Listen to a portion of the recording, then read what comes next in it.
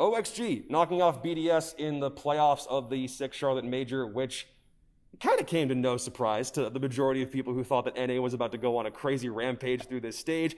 It's held true. You guys have knocked out the rest of the European competition, so just give me the general vibe. After a 2-0 victory over BDS, was that the expected outcome?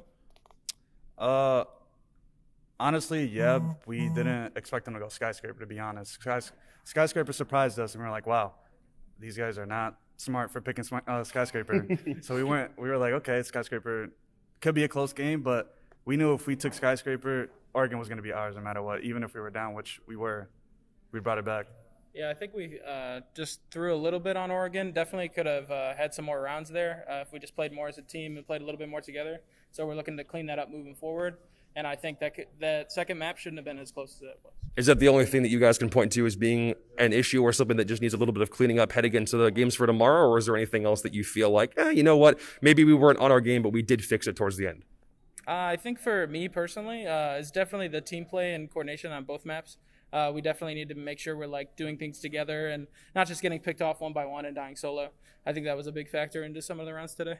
A lot of what we've seen from talk about how this team operates is it's 2 superstar fraggers and then a whole bunch of support back behind the scenes. Is that kind of an accurate depiction in your opinion about how this team works together, or is there a different way you describe it? No, it's the whole team. There's no superstar fraggers. There's no supports. We're all one.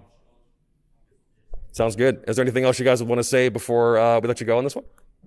Just shout out to all the fans. The crowd was amazing. I'm so happy to have you guys back. And shout out to OXG. Thank you, guys. One more question now that I think about it. If you've got Exet or Astralis tomorrow, obviously you've got one of the NA boys. Any particular preference?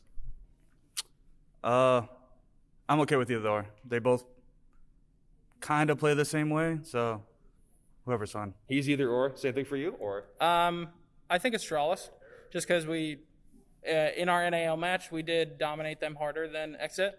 So hopefully it's them. All right. Thanks, boys. Appreciate it. Good luck tomorrow. Yep, thank you.